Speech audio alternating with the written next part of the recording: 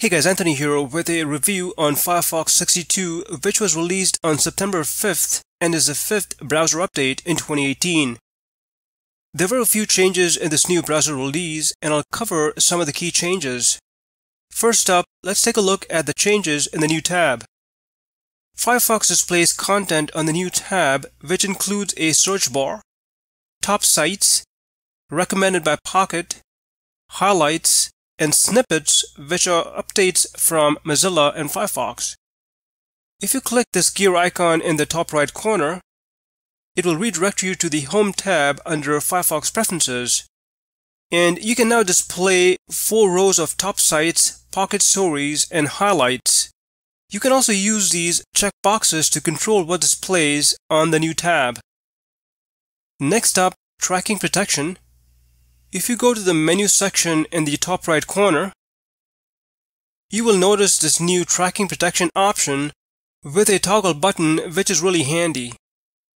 So for example, if you visit a website, here I am on Twitter, and if I click on the eye information icon, you will see tracking protection on, with an option to disable it if you wish.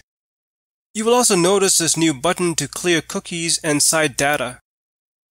There are a couple of minor updates in Firefox Bookmarks.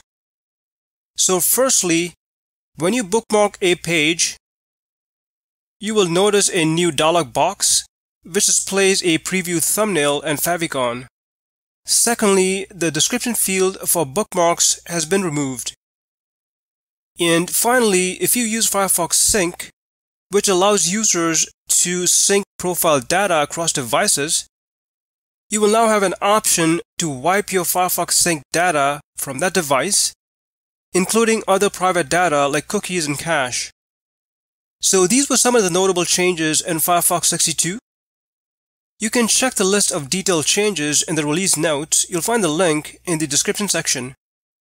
In terms of the BrowserMark benchmark test results, the overall performance of Firefox improved a bit compared to Firefox 61, but as you can see, Google Chrome 69 performed much better overall.